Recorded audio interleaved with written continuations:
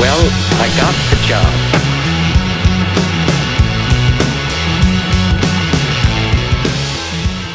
I deal largely with the wafer level of operations, everything from interfacing with the fabrication facilities in Asia to get out our chips, to measuring test structures on our wafers. This is a wafer probe station here, so we have tiny needles that can drop down onto our devices, and we can do characterization of currents and how the devices are operating. I also do a lot of sensor work, so improving our humidity sensor and our optical sensors, and I'm also involved in failure analysis. I started off I did my bachelor's in physics, and while I enjoyed and appreciated it very much, I wanted to actually do something with my knowledge. So electrical engineering just seemed the natural transition to something more applied while still being able to use all that physics knowledge.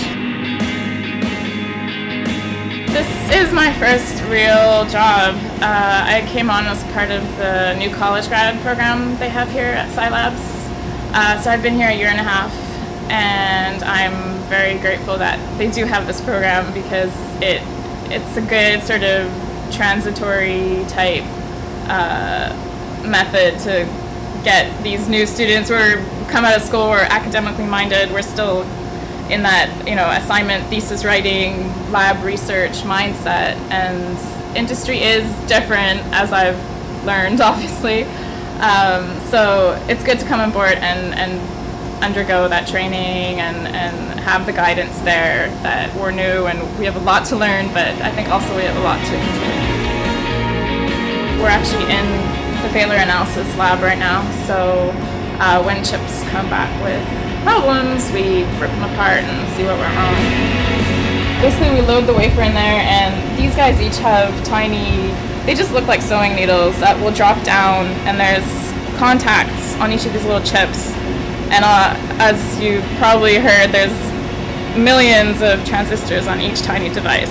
So we can put down those needles and then measure current of specific devices and say, okay, this one's working, this one's not quite as we intended. Having a solid technical foundation, I think with that you can build upon it and pretty much go anywhere. I did my grad work in far infrared sensors, and now I'm working on micromechanical oscillators and humidity sensors. So the skill set you build up is then easily applied and translated to other applications.